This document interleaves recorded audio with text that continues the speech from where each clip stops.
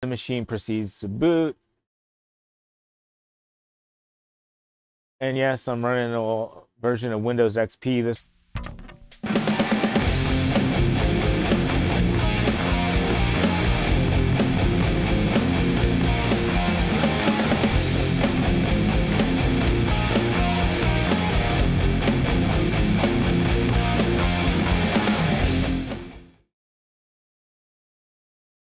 Hello, ladies and gentlemen. Hello, ladies and gentlemen. Welcome back to the Tech Team Trons channel. Today, we're going to import virtual machine into VMware Workstation. VMware Workstation Player 16 is needed. You need a PC as a host and all required folders and files. So basically, I moved an old VM from years ago into a directory that I can access in my current VMware 16 player. So here, what's happening here is that I'm basically going to where I store the virtual machines, and I've already moved the file.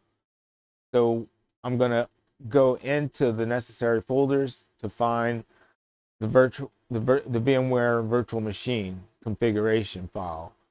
So you open that, and then you'll see it listed, but it's going to ask you a couple of questions. Like, you got to take ownership of the machine because it appears to not be in use.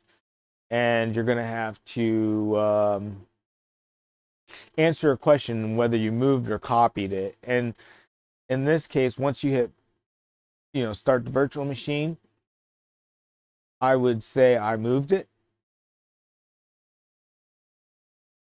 And then the machine proceeds to boot. And yes, I'm running a version of Windows XP. This was a desktop that I used years ago as when I was doing my virtual machines on VMware. It boots up nicely. It's fast, it's quick. We're running all solid states now. So it's a lot quicker than I ever remember. So what happens is it's gonna, I'm gonna put in my password. I'm gonna log in. I'm gonna have to resize the screen. And basically, we're logged in. As soon as everything loads, personal settings. Like I said, it was instant like that. And it's faster than ever. So what we have is basically, I'm in the airplane, so I have an airplane picture on my desktop. That's what I used to do back in the day. Take pictures of airplanes and put them on different environments so that at a glance I know which environment I'm on. Now this is, I got to resize the resolution to the current modern day standards of 1080p for 1920 by 1080, and I maximize the window, and it fits nicely. And therefore, thus, I have full access to this machine. I click into it to find that the old software on which I had installed on this virtual machine actually runs. And I'm pretty impressed with that. At the time I was using Firefox, but yeah, let's look at some of these old applications to see if they actually, load up. And they do, like super quick, more than I ever remember. Because this was at a time when I was running this off of IDE, low interface.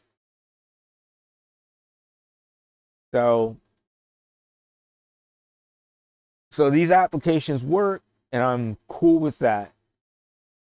So,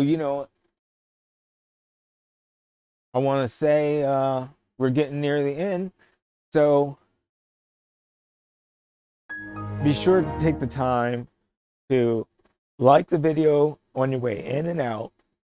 Share the video with a friend, subscribe to the channel if you're not already subscribed, and leave a comment and let us know what you think. And that's all I have to say for today. Thanks for watching, ladies and gentlemen. Have a great day.